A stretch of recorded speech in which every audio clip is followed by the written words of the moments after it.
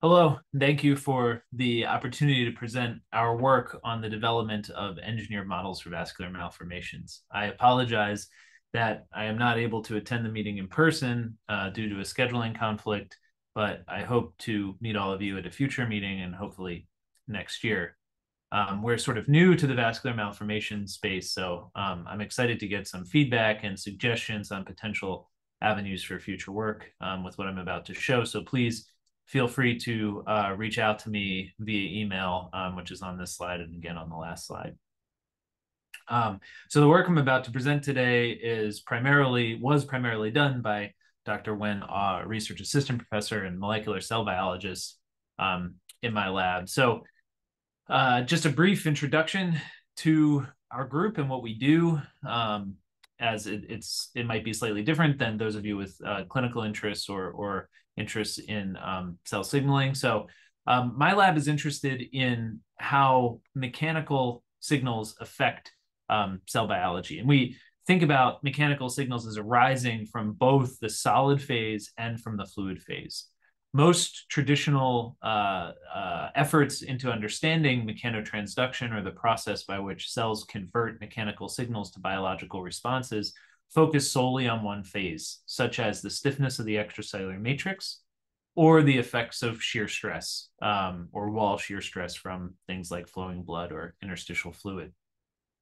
Our group tries to look at these together because many of the signaling pathways activated by the solid phase are also activated by the fluid phase, and also because at a mechanical level, forces from the fluid are balanced in part by stresses in the solid phase. So both at a mechanical and biological level, mechanical signals are coupled from the fluid and solid phase. So our general approach is to use microfluidic approaches. These involve techniques borrowed from the semiconductor industry to fabricate structures with micron or millimeter length scales, and to then use these as housings for three-dimensional biomaterials in which we can introduce cells along surfaces or pattern them or culture them within the hydrogel itself. And there's several advantages to this approach. One is that the microfluidics allow control of pressure and flow, while the 3D biomaterials allow us to recapitulate some degree of the native architecture and mechanical properties of the extracellular matrix. But also these are all designed to interface with high resolution imaging so we can see processes at the cellular and subcellular scale. So just as a general overview to two of the approaches that my lab uses now for the study of vascular malformations that'll serve as the basis for some of the data that I'll present later in the talk. We use photolithography and soft lithography, two pretty standard techniques in the microfluidics world, to pattern structures on the surface of silicon wafers. Here you can kind of see the outline of a microfluidic device that's raised on this kind of shiny silicon wafer.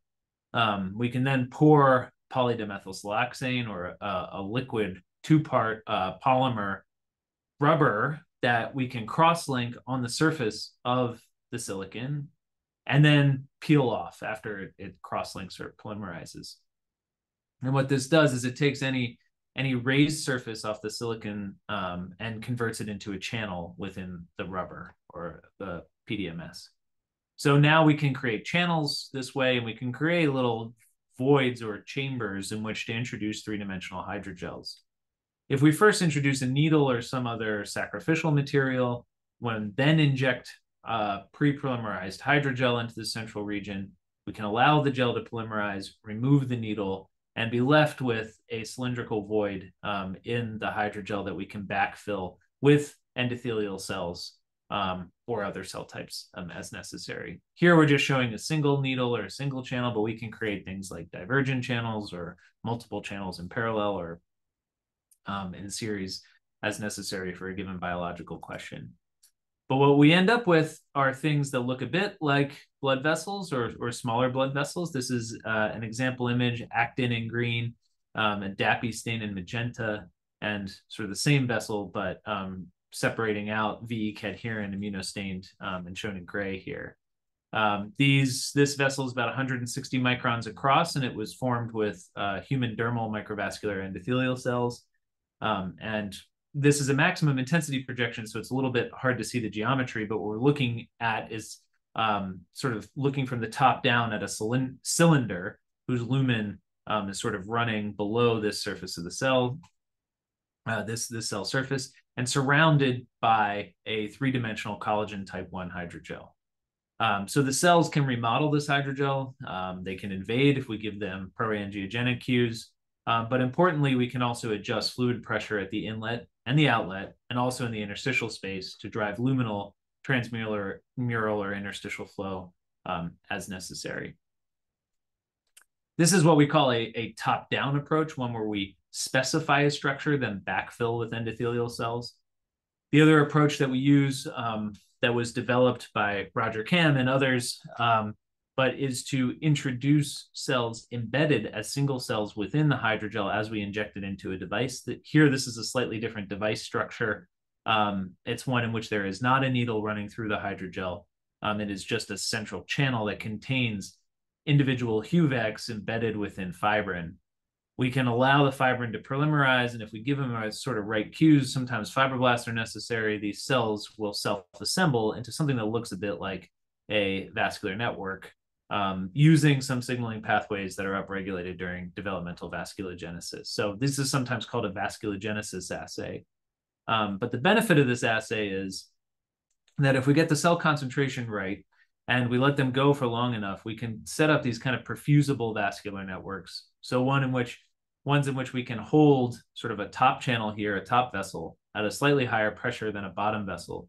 And we can drive flow through structures that look a bit like capillary networks, or at least they're luminized and interconnected like a capillary network would be. So this allows us to look at topology and barrier function in response to different cues from the solid and fluid phase. The solid phase being the hydrogel, which is not shown here, that is sort of interconnected or exists in the space between the red endothelial cells. For a sense of scale here, the gap between these two channels is about 1 millimeter.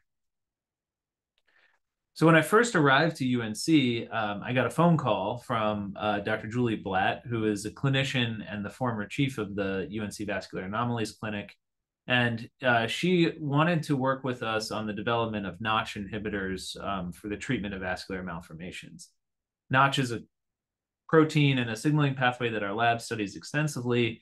But as we started to plan out some experiments, we realized we didn't have a good assay for testing the efficacy of compounds for vascular malformations.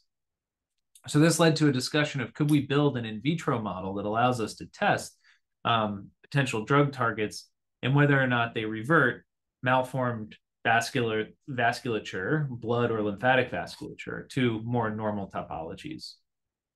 We started by thinking about using cells overexpressing PIK3CA activating mutations as a model system for the vascular malformations, in part based on prevalence at the UNC Vascular Anomalies Clinic, but also based on published reports of prevalence nationwide. And we're particularly interested in a couple of these hotspot activating mutations. These are mutations in the PIK3CA gene that lead to activation of PI3K signaling. So our general approach was to see if we could use cells that we understand well, these HUVECs. We started with HUVECs, but we've now expanded to considering lymphatic endothelial cells, and to use lentiviral transduction to introduce vectors that encode either mutated, these hotspot overactivating or activating mutants of PIK3CA, or wild type or healthy wild type PIK3CA or empty vectors. So to create stable lines of HUVECs expressing each one of these, and then to take them and introduce them into microfluidic devices using the kind of vasculogenesis technique I described earlier, to allow them to assemble vascular networks and to see if there's any difference between the kind of control or wild type and those overexpressing the mutants. And we started by just culturing these cells in 2D to check to see if the cells demonstrated phenotypes consistent with what had been previously published in the literature. And we see that in cells expressing the two of the activating mutations that we are considering here, we see a increase in stress fiber formation. That's what's these shown in the F-actin stain in the top row here. These kind of bundled actin fibers go up in these activating mutants. The cells are also generally larger, and there's sort of down regulation of cell-cell adherence junctions as shown by a V-cadherin immunostain. We also see upregulation of various signals associated with PI3K signaling, suggesting that indeed in these cells that we've engineered to overexpress these activating mutations, there is an overactivation of PI3K and via PIK3CA. And these changes in cell area and relative junction area, which indicate sort of the affinity of, or the strength of cell-cell adherence junctions. These have all been reported previously, so this is in some ways a validation that our cells are behaving as we would expect them to based on previous publications. But before jumping into microfluidics, we first just graded well plates where we seeded individual endothelial cells within fibrin gels in 96 well plates. Actually, this is a slightly smaller format than that. These are custom plates that we make with PDMS to allow us to image certain ways. But in the top row here, you can see a GFP signal. So this labels either the empty vector or cells that are expressing each one of these PIK3CA constructs. It's not a fusion construct. The GFP signal is not attached to any of the products of PIK3CA. It is just labeling the cytoplasm of cells that have gotten the virus and that we think should be expressing the mutants. And in the bottom, we see phase contrast image, which allows us to see the sort of structure of the cells in hydrogel a little bit better. And on the left side, you can see that these cells are sort of assembling into something that maybe looks a little bit like a vascular network, while on the right, we see very large defects and sort of holes that start to emerge in the extracellular matrix. If we look a little bit closer, we do see maybe not lumens forming in the vector control quite yet, but we at least see the cells elongate and interconnect with one another. Whereas on the right side with these PIK3CA activating mutations, we see what sort of look like maybe sheets of cells rather than sort of interconnected tubes of cells or cords of cells. And these 3D reconstructions show that in a little bit more detail. Here you can see in the activating mutations, we end up with sort of, again, sort of cell sheets, whereas in the wild type case, we get these interconnected cords of cells. And this is consistent with what some people have shown in similar mouse models where you do end up with sort of gaps, large gaps between vessel structures, but each one of what would be a capillary bed shows very high microvascular area because the vasculature is malformed, not into individual vessels, but kind of into sacs and other structures that are not present in the healthy vasculature. So in some ways, this is consistent with what had been reported previously, but the assay itself was a little bit messy. As I said before, we didn't see luminization of these structures. So we moved then to the microfluidic device, the vasculogenic microfluidic device, which allows us a bit tighter control over the volumes involved. We can also introduce support cells if necessary to drive luminization. Turns out we don't need them in this model, but we did, and we tried to introduce them to sort of move things along.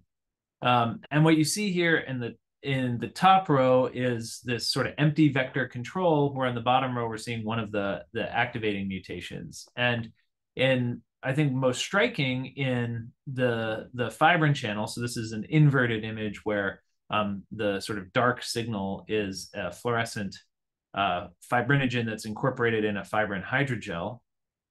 We see really large gaps in cells expressing the activating mutation that are not present in the empty vector control.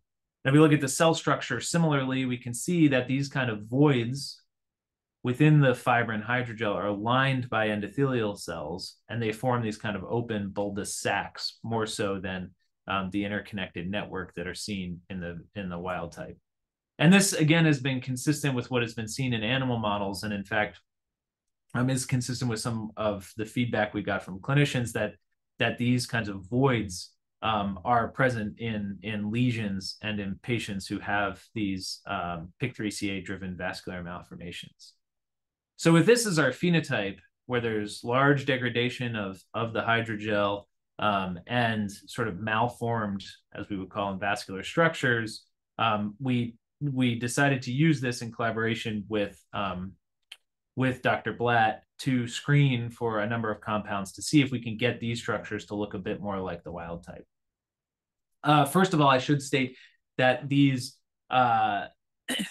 that we noticed a number of defects, not just in the extracellular matrix degradation, but in proliferation rates, and also perhaps mechanical forces that are being applied by each of the cells that I'll show in a neighboring slide. So we characterize that a bit by doing a screen for MMP secretion or just protease secretion, because we also include fibrinolysis proteins here. But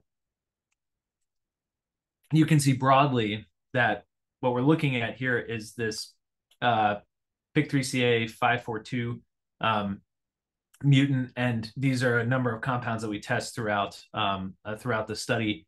But you can see that in the case of DMSO, so the untreated cells, we see upregulation more or less across the board of these MMPs and fibrinolytic proteins, consistent with the formation of the voids in these networks. We also found that if we blocked MMP secretion or we blocked proliferation of the cells, we maybe reverted some of the phenotypes, but we didn't fully recover the sort of healthy vascular network-like topology.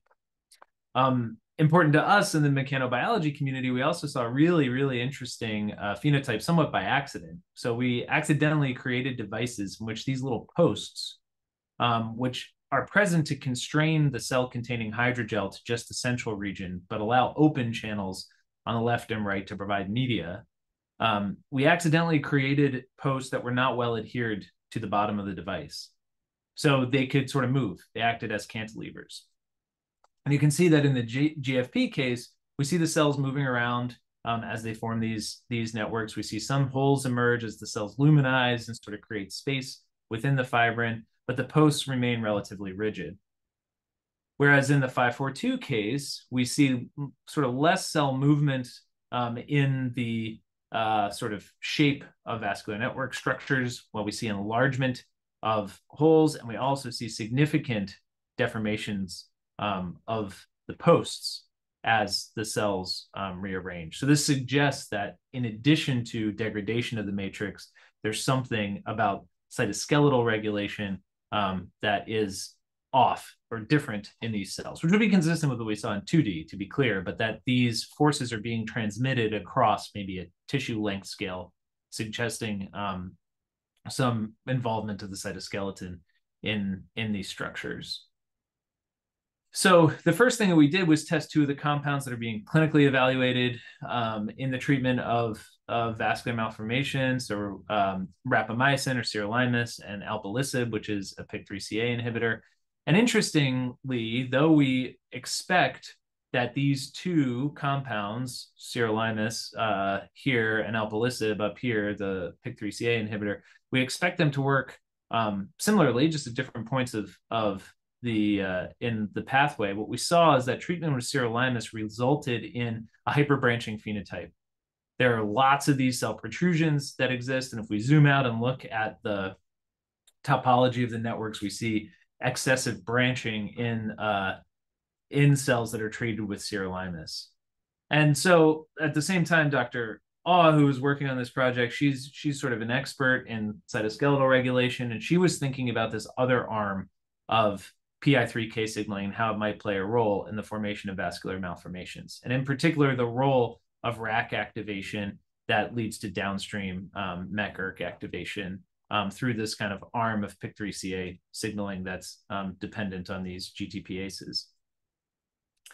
And so the first thing she did was she started to look at how the cells moved and their actin ruffling profiles, which are signatures of RAC activation. And indeed, she saw that in the mutant cells, there was upregulation of actin ruffling and melopodial formation. And if we tracked the migration, we see that despite all this ruffling, the cells don't move in a directed fashion as much as they do in the GFP controls, which is suggestive of RAC overactivation. And indeed, if we did RAC activity assay, we see that RAC is constitutively or is upregulated in the cells that express these PIK3CA activating mutations. So we attempted to manipulate this pathway by treatment with trametinib, by inhibiting sort of one of these downstream effectors of RAC signaling. That's this middle panel here. And we saw some restoration of the vascular network. We end up with a sort of perfusible network. It maybe doesn't look exactly like the healthy wild type controls that we saw previously, but it certainly restored the phenotype in ways that targeting the individual cell proliferation or matrix degradation did not. So this is kind of a lot of work to show in a short period of time, and I'm skipping a lot of the biochemistry, but I suggest if you're interested to check out Dr. Oh's paper, which recently came out this spring. But right now, we're trying to address sort of shortcomings of this model using the overexpression constructs by developing light-inducible or drug-inducible constructs that allow us to turn on the activating mutation with some spatiotemporal resolution. We're seeing some good preliminary results from that. These are light-activatable transduced HUVECs up here. And that would allow us to do things like mosaic studies to see how one cell that gets PIK3CA turned on affects topology of the entire network itself, to study a little bit of how these cells how signals are transmitted across the vascular network during development of these networks. And we've also started to explore the development, or we have developed actually similar assays in lymphatic endothelial cells to look at lymphatic malformations. So with that, I'd like to thank my group and the collaborators. We're a highly collaborative lab as tool builders and developers. And I want to thank in particular Dr. Julie Blatt for introducing us to the challenges and in the treatment of vascular malformations. And I'm happy to take any questions. Please email me directly or check out our group and our website if you have further questions or suggestions on how we could improve our work. Thanks again for the opportunity.